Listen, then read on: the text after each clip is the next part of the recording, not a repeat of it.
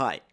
When I was preparing the next topic, I realized that unfortunately we cannot talk about it without first talking about benchmarking algorithms, which is a bit maybe outside of our scope, but we need to know it anyways. So, first things first, I want to say that benchmarking is hard. And unfortunately, like the problems with benchmarks can lead to me not knowing about them for a while. Right, so it is very possible that some of the benchmarks I'm showing you are incorrect and I just don't know about it. Let's cover some of the basics. Like we're going to be using a micro benchmarking library, Google Benchmark. What micro benchmarking library will do for us is first of all, it works like this here. You have a loop and everything inside that loop is measured. Right. The measurement result will be consistent between runs and the micro benchmarking library will decide how many times to run it. Google Benchmark is used by most people. There's a fantastic talk by Chandler Caruso that showcases the library and how he uses it.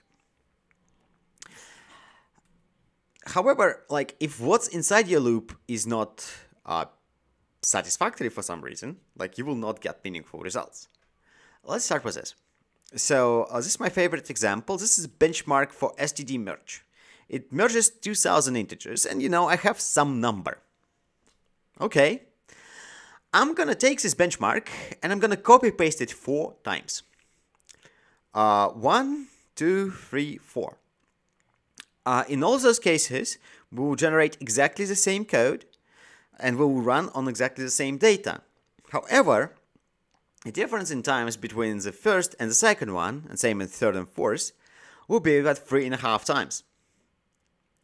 How is that happen?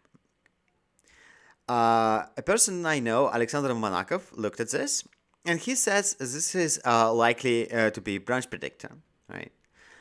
If we increase the size from 2,000 elements to 10 times, right, to 20,000, then we will see that the difference goes away. And so he thinks, based on his research, that basically in a good case, branch predictor manages to remember all of the branches. And in the best case, it can't, right? And the reason why on the same data sometimes branch predictor can remember things and can't is because branch predictor depends on the addresses, right? And so the position of this code will be different from the position of this code. And so in the first case, branch predictor might be able to remember. In the second case, it might mix 2 branches together.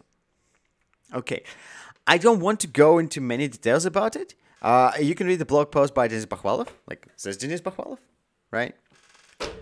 You can watch a video from an LLVM conference by Zia Ansari. It was a great talk. And there's a fantastic talk by Emery Berger. All of them talk in different details about code alignment issues, which is performance issues that occur from positions your code being different. Okay. What can we do about it? Right. So first things first, my approach only works for functions that are force inlined, right? So there should be inlines, there should be no recursions, no function calls. Because what we're going to do is we're going to inline them multiple times, and we're going to try to align that for multiple different alignments. All right. So we're going to pass this option. Right, this is an LLVM option. I believe there's a GCC version of this option. This will align all functions to 128 bytes. Right. The idea here is that I don't think there is a single alignment effect that can occur on a sizes bigger than 64 bytes. Right, so 64 bytes should cover it. And I talked to Denis Bakhvalov about it. He also thinks that 64 bytes should be enough. Right, so we align all to 128, so they don't affect each other. And then we're going to, in each of the copies of the benchmark, we're going to copy the benchmark 64 times. And then in each of the copies of the benchmarks, we're going to do a different alignment. How do we do different alignment? Well, we're going to use a technique known as a no-op slide. No-op is an instruction that doesn't do anything. And it should be 1 byte in size. So I'm going to do one of them.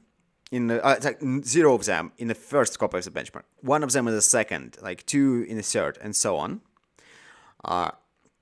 Right, and that way I can test all the different alignments.